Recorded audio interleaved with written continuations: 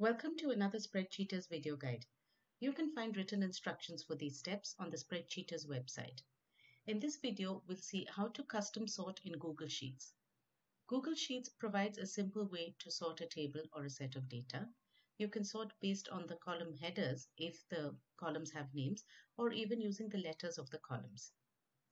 The sorting can be done in alphabetical order or numerical order, and you can choose to sort either in ascending or descending order. In this example, we're going to create a custom sort in which I'm going to sort on more than one column. So the first thing I need to do is to select the data.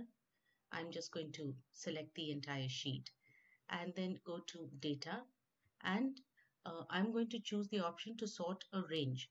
If I choose the option to sort the sheet, it will include the column headers in the sorting which I don't want. So I'll say sort range and go to advanced range sorting options.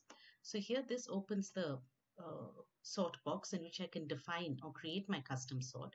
The first thing I do is say data has a header row so that it gives me the names of the columns. I'm going to sort first by name in ascending order. Add another sort column. Here I want to choose the selling price and for this I will choose the descending order. So now that I've defined my custom sort, I can say sort and the data gets sorted. So we can see that in cases like, for example, here, this Maruti Swift Dzire, these two, the names are the same and the selling price is arranged in descending order. This is how to custom sort in Google Sheets. Please read the appended article for further guidance.